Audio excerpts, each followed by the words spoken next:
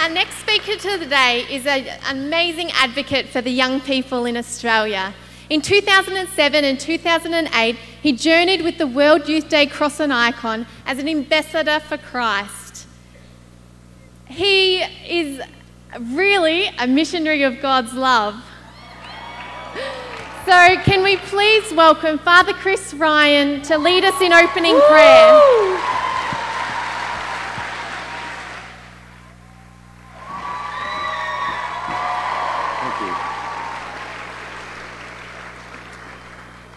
Pretty cool to be in Rio. In my last year of school, I didn't know what I wanted to do with my life. I was bewildered by the choices that were before me, and I wasn't at all sure I knew what I wanted. And so I started university and I began a law degree, mainly because I had the marks. And after a year of that, I did 2 weeks of arts. Can anybody beat that? And thinking I might become an English and RE teacher.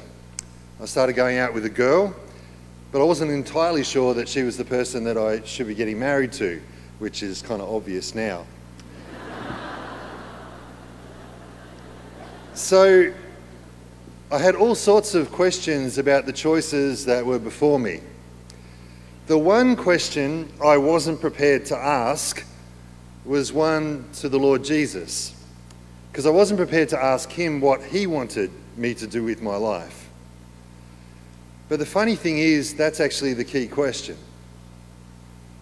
What does he want for your life and for mine? You and I live in a culture of choices.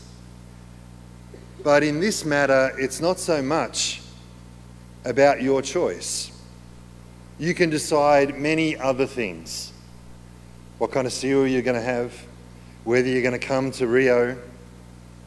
But when it comes to what you are to do with your life, the key question is, what does Jesus want for you?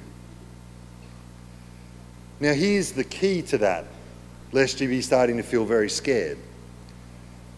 And the key is this, that you find your deepest fulfillment.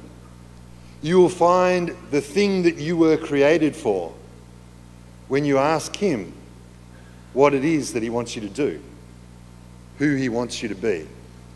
As St. Augustine put it so beautifully, in his service is perfect freedom. In God's service is perfect freedom. So what does he want you to do? Because the issue, as we are invited by Pope Francis and by his predecessor, Pope Benedict, when we think about what it means to go make disciples, the issue is not whether you should do that or you shouldn't do that. By your baptism, you're to make disciples. Jesus asked that of all of us, no exceptions.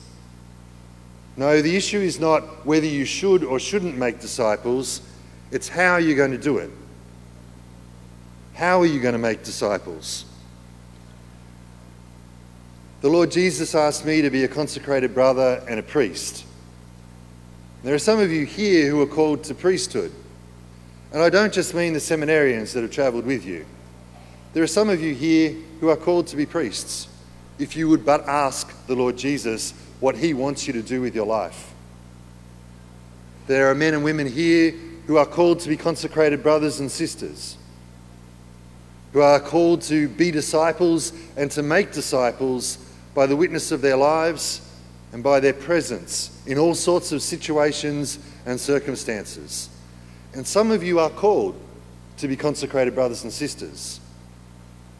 Some of you are called to be married, and through the love of your spouse and the love of your children, and as places of hospitality in your marriage, you're to make disciples in that way. Some of you are called to be lay leaders, as teachers, as youth ministers, as you work in ministries of justice and peace, promoting the church's social teaching. Some of you are called to make disciples that way. Some of you are called to make a difference and to make disciples in the world of work, as doctors, nurses, journalists, and 1,000 other occupations, some of which probably don't even exist yet. But you are called to make a difference in the world of work, to transform your work environments, so that disciples might be made there. Some of you are called to be artists and musicians and digital innovators to transform our culture. You're called to make disciples in that way. And so I want to say to you again, the key question is, what does Jesus want you to do? How is he calling you to make disciples? Make no mistake about it. He invites you. He calls you to do that. How are you going to respond? Some of you have had the chance to go up Corvocado Mountain. Some of you have encountered a sloth, but all of you have seen the great picture, the great statue of Christ the Redeemer. Some of you will only see that perhaps from Copacabana Beach. Whether you need to look back over your photos or whether you need to gaze up at some moment while we're here in Rio, I want to encourage you and invite you and suggest to you to look up at that extraordinary statue of Christ our Redeemer and ask him the question, what do you want me to do with my life, Lord? He is Lord of this city. He's Lord of the universe. And he's also Lord of your life. Don't be afraid, as I was, to ask him the question. I can honestly say to you, it was the best question I ever asked because I got the answer that I really needed. I promise that's true for you too. Ask him the question. We're going to come into a time of prayer now together. I'm going to invite you to close your eyes. We're going to have a liturgy, but we're going to begin with a moment of silence.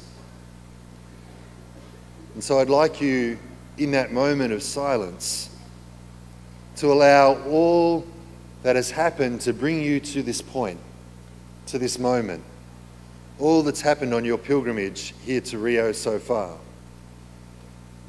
and to allow Christ the Redeemer, who stands over this city, but who also stands over the door of your heart, allow him to speak to you in the silence.